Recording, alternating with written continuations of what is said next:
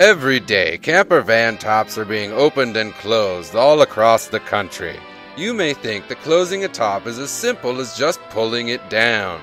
But let's take a look at Jimmy and Johnny here and see how they close their tops differently. Here's Jimmy. With that sweet mustache and carefree debonair, how can he not be a hit at the local drum circle at Starbucks? But that carefree lifestyle can lead to careless habits. Let's watch as Jimmy closes the top on his camper. Oh no, Jimmy. Oh no. Then there's Johnny. With his calm, cool demeanor, he doesn't need to grow a crumb catcher on his upper lip. Let's watch how he closes his pop top. Johnny makes sure that his tent is nice and dry before he closes it. Never close a wet tent.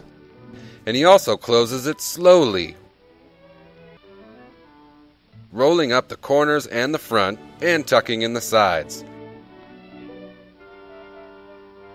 Remember, 3 points of clearance and 2 corner rolls equal a beautifully stowed tent.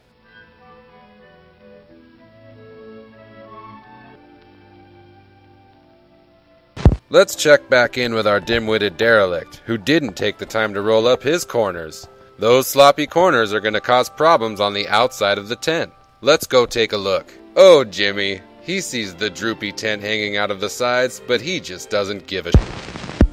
Johnny's tent is nicely tucked into the van. With his 3 points of clearance and 2 corners rolled, there's nothing getting pinched in the latches or the lifting mechanism. Johnny can safely latch his pop top.